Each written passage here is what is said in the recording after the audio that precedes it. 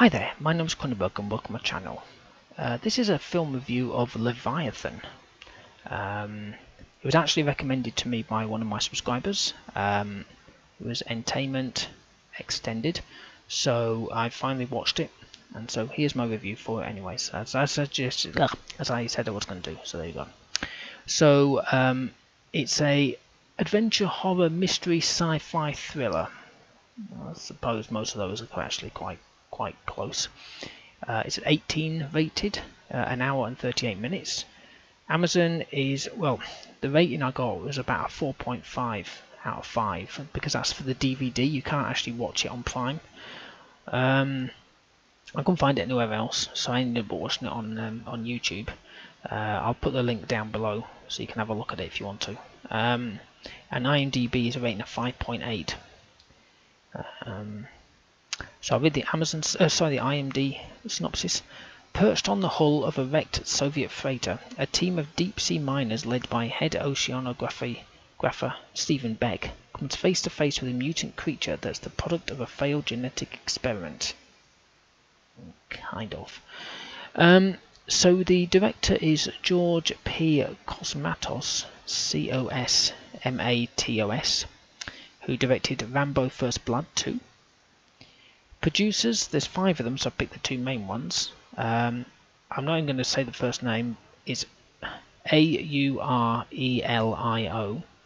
De Laurentiis, who produced Festival, and Luigi Luigi De Laurentiis did Knights of Kabira. Music was Jerry Goldsmith, who did music for The Mummy. Now the cast, normally I sort of split them out and don't do them all, but for this one I thought I'd do them all because they're all down in the depths of the water. So we have Peter Weller, who was Stephen Beck, who was known for RoboCop. Richard Crenna, Crenna, who was Doc, and he was in First Blood, the Rambo film. Amanda Pays, Pays, who was Elizabeth Williams, and she was in Max Headroom. Daniel Stern, who was Buzz Sixpack Parrish, was in Home Alone. Ernie Hudson, who was Justin Jones, was in Ghostbusters.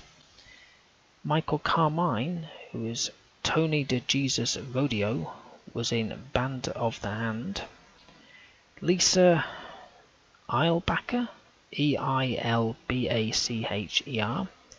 was Bridget Boonan, I can't remember her name, Bridget anyway, and she was in Beverly Hills Cop.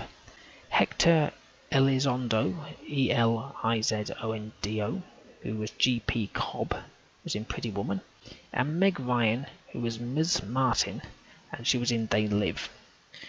It was filmed in the Adriatic Sea, Malta, Gulf of Mexico, and Italy. There you go. So it starts off with ominous music, you know, kind of a bit like Jaws kind of stuff, but then a nice violin kicks in, then it's a bit more upbeat, so it's kind of interesting. So there's a lovely blue sea, there's a bubble floating up from the depths, then we see some fish and some lovely rocks. This is all while the credits are going up, so you know it's in the sea. So it looks like it's a mining company deep onto the Atlantic, so it's kind of cut off. So you find this out at the very beginning. So not even 10 minutes in, there's tension already. So some dude's oxygen went low. I can't remember whose it was. I think it was Jesus. What's his name? Michael Carmine to Jesus. So his oxygen went low, so they're racing to get inside because he's wearing this kind of diving suit that you would wear like the old days when you go down with an oxygen thing. But of course they don't have the tube. It's a bit more advanced these days. So they're down to do the drilling on the last 3 days, but Sixpack, who was Daniel Stern, fell down a hole. So Lisa, who was Bridget Bowman, is trying to find him. She's looking for him, and she's walking through these kind of tube worms. So they're about 6 feet floating high from the ground, and I was like, what the hell are they? I mean, this is on the Atlantic, you know, the Atlantic. And apparently then they said, oh, they're tube worms. I thought, I would never have known. Actually, it's Amanda Pays who was walking down there, not Lisa. Sorry about that. So of course you can see the old love connection starting up. You know, Williams and Weller's characters. That's Beck and Williams. I've been chatting. Music change to something romantic, and that kind of stuff. Oh my god, come on. So I'm really getting into the film, and so the creature thing hasn't appeared yet, without giving anything away. But anyway, so the doc took a skin flake from a spot on a guy's neck, and I'm not going to tell you who it is because it'll give it away as such. But it was the best microscope I've ever seen in my life. Bear in mind it was filmed when? I didn't actually say when it was, sorry about that. It was 1989. Normally I say when it is. It came out in 1989. So takes a skin flake from this guy's neck, and he looks at it, comes up with loads of numbers, some polygon models, and a strand of something with polygons falling off it. And I thought, wow, that off a flake of skin?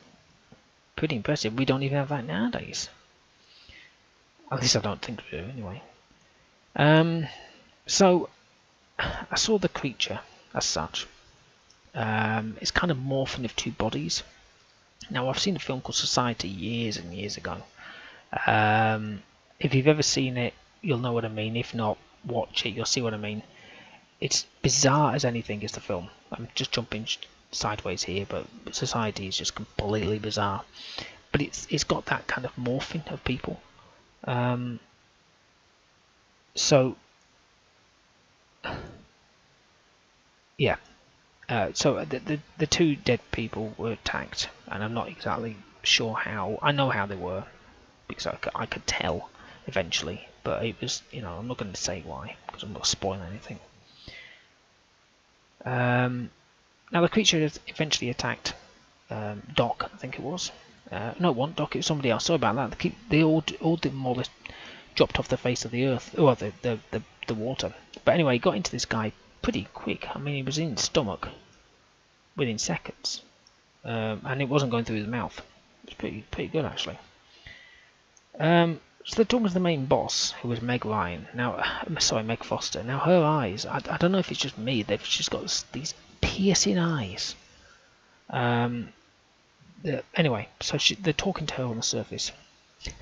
So obviously she's like saying, "Oh, you know, we'll come back to you later. We'll get there." You know, they were running around for the thing, and I don't think it was supposed to be funny, but she's talking, and Peter Weller's there, Stephen Beck, and Ernie Hudson, who was in Ghostbusters, is there, and she says, "Okay, it's going to be 48 hours," and he's like, "What?" And he goes, "I know you realise you must have gone through hell." And then he replies and says, "Gone? Bitch, we're still here." I thought that was quite funny, and she was just like, "Well, try and get some sleep." And then he was like, "I can't sleep," and then she just turned the monitor off. It was just like, what the hell? But it was typical corporatism sort of managers. "Oh, we don't care about you. All we care about is money," sort of thing. And it's like, you sods. But it was just that bit. "Bitch, we're still here."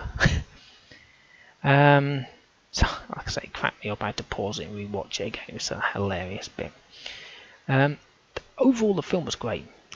Normally I review a lot of, I'll say B movies. I'll say films that are a bit, you know, crap rating or good rating but still crap, or good old films that people never really seen before. You know, I watch all sorts. So it's quite nice to be suggesting to watch something a bit different, and I did.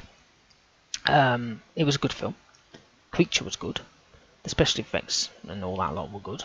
The music worked for all the scenes, you know. It wasn't like overpowering or anything like that. I think there was a couple of times when you couldn't hear much, but it was kind of in the background. I mean, Jerry Goldsmith, I mean, he's one of the people you think about when you think of soundtracks. There's him and there's a couple of others as well.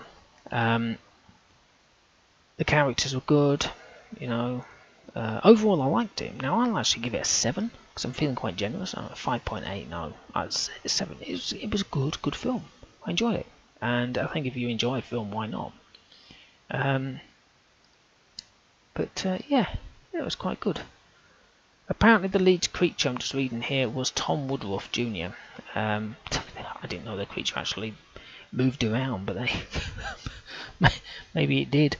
But yeah, good film. Good film. Anyway, hopefully you've enjoyed listening and watching the this film review of Leviathan. Please subscribe to my channel, it helps my channel grow if you do. Apparently if you click the old bell button, that's better, I don't know. Give me a thumbs up if you liked this video, leave a comment in the comment box below if you watched this, did you enjoy it? I can see some similarities between certain other films that I've seen. It kind of reminded me a little bit of Alien. Not the fact that it was underwater, because Alien isn't underwater, but there were certain things that happened in Alien that happened in this, in the way that it was done. But yeah, it was a very good film. Yeah, like I say, I've got plenty of other film reviews. Mostly concentrate on gaming, but I have sort of dabbled into film reviews, so I've got plenty there, so you can have a look at the playlist if you want to for that. Okay, well, thank you and goodbye.